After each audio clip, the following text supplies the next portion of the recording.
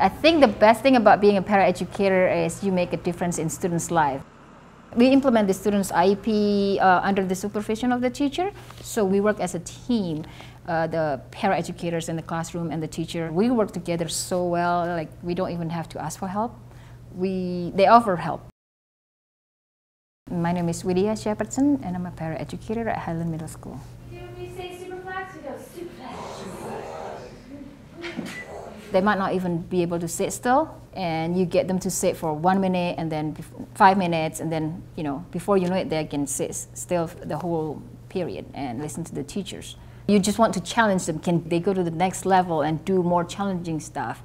And they show you that they can, and then you move on to the next one, and you do feel like, oh my gosh, I actually, make a difference in this kid's life.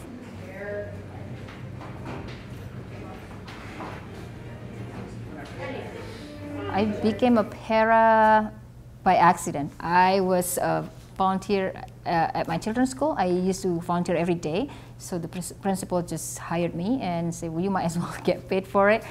I wasn't sure how I would like it or if I can do it, but I love working with children, so I give it a try, and then I've loved it. What do you think the dog is? Oh, I'm good. Justin, what do you think the dog is? Better than cats. Yeah.